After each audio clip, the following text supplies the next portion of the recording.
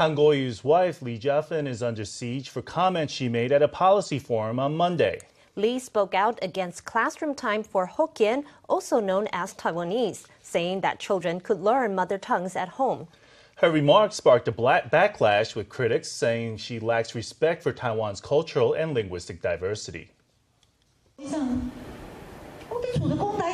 They go, I'm already speaking Taiwanese at home, but I still have to learn Taiwanese at school? So we're wasting our resources.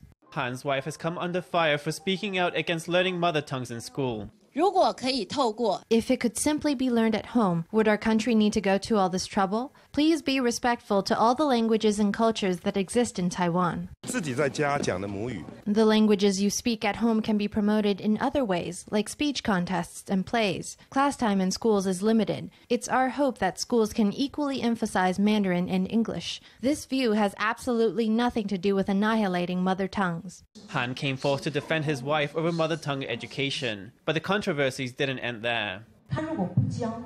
If they're not paying back their student loans, it is because they have problems they can't talk about. So how about the government just take one for the team? Even if there are bad debts, it doesn't matter. The government is already wasting hundreds of billions of dollars anyway. Critics accuse Lee of double standards on the issue of student loans. They say that Victoria Academy, a school she founded, requires tuition fees paid in full every month. They say she's asking the government to do something her own school wouldn't do. Every time she comes out, she offends every voter across Taiwan.